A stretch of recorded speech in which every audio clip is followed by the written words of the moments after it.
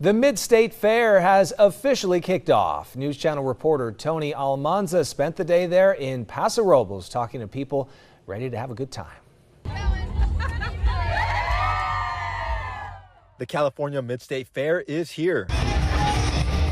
Families are happy to be back for the annual summertime tradition. My whole entire life, I've been coming to this fair with my family. I brought my children and now I bring my grandchildren. Some people are visiting this fair for the very first time. We're traveling from Australia and we've come to see our friends here in America, and they said this is the must-do American experience. You've got to come to the fair.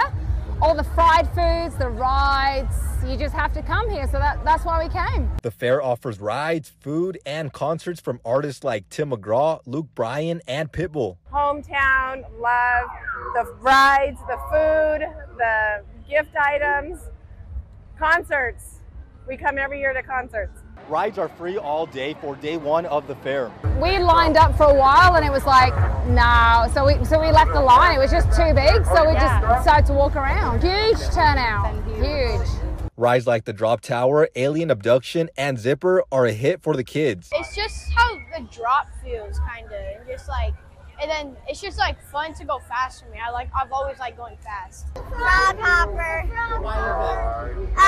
Because it goes up and it goes like that. The fair is open until midnight every night, and people at the fair are going to. Yeah, go get some more slushies and we're gonna go on more rides.